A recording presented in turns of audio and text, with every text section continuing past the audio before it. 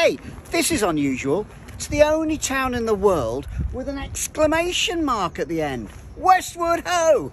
Why is that? Brilliant. And it gets its exclamation mark from a book. Yeah, it's the only town in the world actually named after a book. Written by Rudyard Kipling. And Rudyard Kipling went to school here at the United Services College in the 19th century, a squillion years ago. But Kipling wrote a story about it, and it's interesting because Kipling's been out of fashion these days, you know. Among the books that are still read are The Jungle Book, of course, and the Just So stories.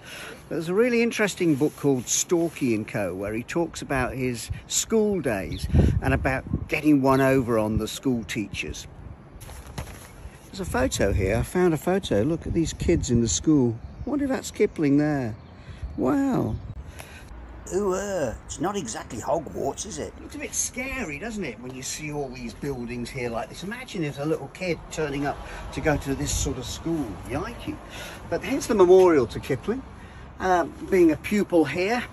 And the fact that his book was so popular that a town is named after it. I think the exclamation mark comes from this. Westward, ho! Westward, ho! You tell me.